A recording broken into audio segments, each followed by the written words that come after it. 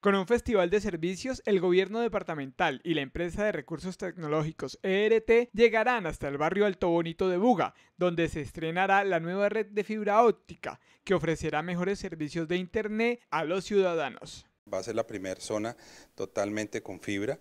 Esto va a ser en Alto Bonito. ¿Qué vamos a tener?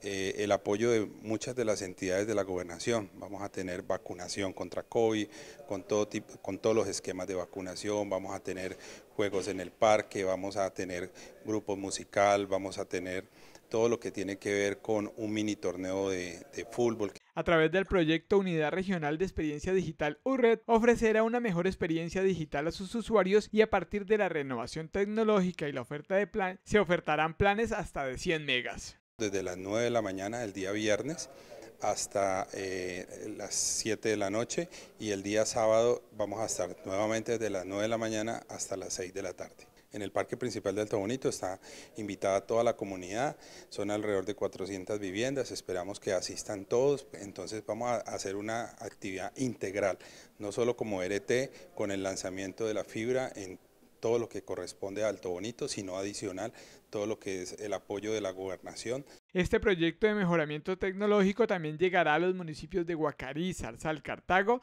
y demás municipios donde la ERT presta sus servicios de Internet.